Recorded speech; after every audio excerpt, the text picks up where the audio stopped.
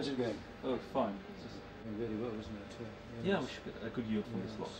I hope the gel is going to be equally good. Yes. I don't know where the gel came from, but...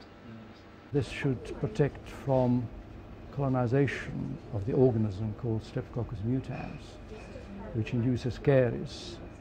And hopefully this might be the beginning of the end of the dental caries problem, which, as you know, is a very ancient disease.